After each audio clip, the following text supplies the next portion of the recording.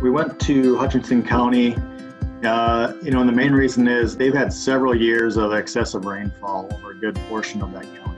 2019 was wet throughout all South Dakota, but Hutchinson's probably been really wet since 2017 or 18. Even again this year in 2020, they're wet. But we were going there and we were trying to find areas where we could look at a few things, such as, if there's any rutting in the fields, practices that we can do to kind of remediate those things. We're also looking at some areas of salinity that have formed because of the excessive rainfall over the past several years. So we were just looking at a large area of the state that had excessive rainfall for several years and how those producers were managing it. Yeah, so we're on a field here, kind of south-central South Dakota, and it's actually been 2 years of prevent plant, but they managed to get some cereal rye in, as you can see, and they've actually burnt this down after they planted it. It's planted to corn. The corn's not germinated yet, but it's close.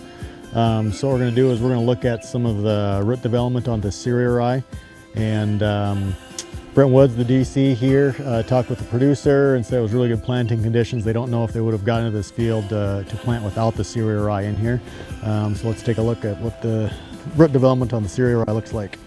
Yep, so the cereal rye gets it's fine root hairs, really kind of a dense root mat, especially the upper 18 inches of the soil profile. Just really ideal planting conditions. Another advantage of the cereal rye that producers will notice is some weed control. Cereal rye is good at controlling the weeds. It grows early and outcompetes a lot of the weeds and has some of that allelopathic effect on wheat seed germination. So, I think we're going to be seeing more of this probably in the Dakotas. The cereal rye is going to be popular. Strictly for, yes, the soil health benefits obviously, but planting conditions and outcompete some of those weeds.